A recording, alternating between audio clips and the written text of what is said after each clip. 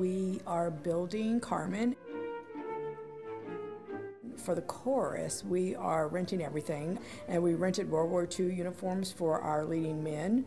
So we kind of hit the gamut of all the rental places in LA, and we rented pretty much the entire chorus costumes from there. We did decide to update it to the 1950s. Carmen works very well in the 50s.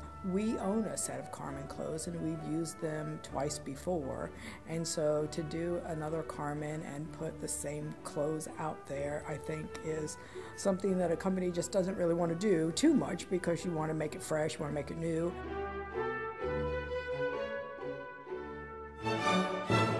The one thing that we're having the most trouble with at the moment is the 1950s gypsies. So you're trying to get an idea of what do gypsies look like in Spain, and what's in this rental house that looks like that. So that's been one of our hardest things to sort of put together.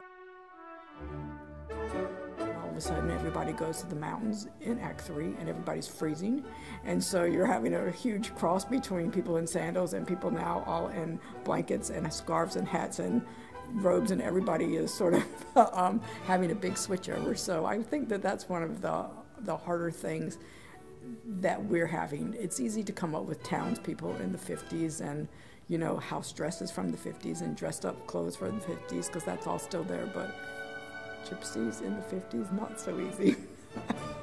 We ended up changing and renting a set, and I think that the renting the set did not turn out to be a bad thing. I think it actually is an interesting idea, in the fact that now you have sort of 50s clothes on a traditional sort of set, which if you go to Spain, those same buildings are there, and you are wearing your 2014 clothes in front of those same buildings. Why wouldn't you be wearing 1950s clothes in front of those buildings?